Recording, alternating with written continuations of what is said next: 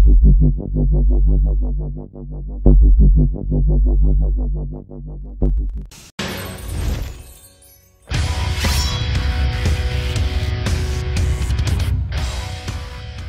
guys, what's going on? Kingflipper here and welcome to another SBC. Today we are doing the Swedish Player of the Year SBC. Paulinho is the SBC.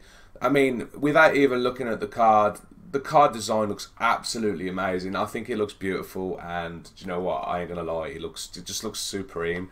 They've done well here for the Player of the Years, and if they're all going to be like that, then they're definitely worth doing. This card itself does actually look really decent. 82 rated left winger, Brazilian. The good thing is you can put him in. I can put him in a few places, so I might try him out as well. 85 pace, 83 shot, 71 passing, 84 dribbling, and 77 physical. The defense we don't count about. That card is quite decent. Medium, which is not too bad for, well, a left mid more than a left winger. 4-star weak foot, 4-star skill moves as well is a decent card. His in-game stats are actually pretty impressive apart from his stamina. He got, as I said, 89 acceleration, 81 sprint speed is not too bad. His shooting stats are decent apart from penalties, but penalties don't even work anyhow. Everyone knows where you're going. Short passing's not too bad. His long passing's trash. His long passing is really bad for. He's a winger, I know, but still. Curve is good, which is good. 82 curve is decent. His dribbling stats are really good. 87 agility, 98 balance. That is pretty good, to be honest. Reactions are a little bit low. Ball control's decent. Dribbling's decent. Composure's decent as well. 84 is not bad. Defending we don't worry about. Physicality is good. 86 jumping, which is not bad considering he is 5'9". It's not too bad. His heading accuracy is trash though, so there's no point about that. Stamina is absolutely just awful. It's just awful. That's a letdown. He'd be good for a super sub, and that's about it. Strength 75 is good. 87 aggression is really good.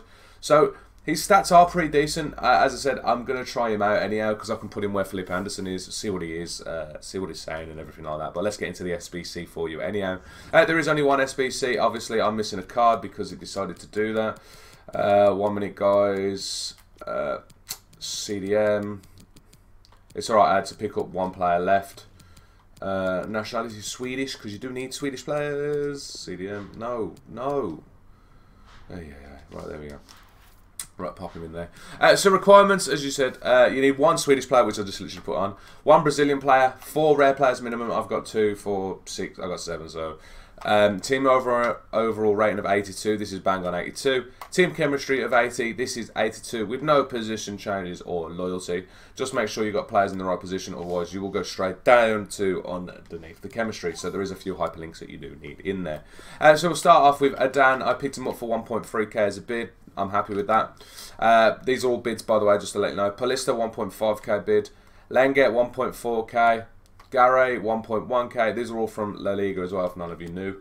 Vernbloom, only 700 coins as a bid. Really, the highest, wow, 79 rated Swedish player for that price, you can't complain.